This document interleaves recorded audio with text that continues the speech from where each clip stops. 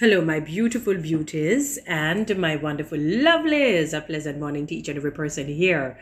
And I wish you many, many blessings. God's richest, choicest, finest, wisest, and best, certainly, in all of your good and your godly endeavors.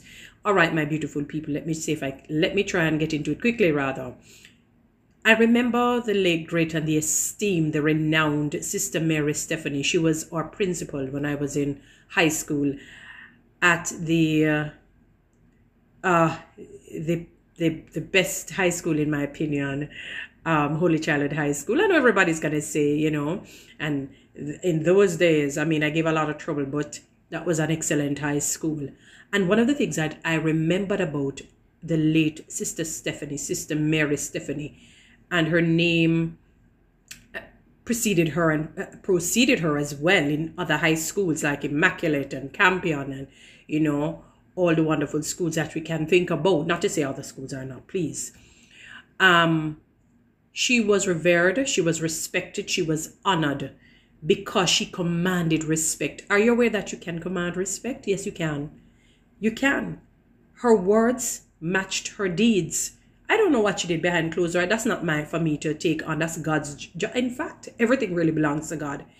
But in terms of what she emitted to the students, she was grace, she was class. I told somebody once I heard her say something in patois, and that was the word "niam." We were floored as students. We were discombobulated.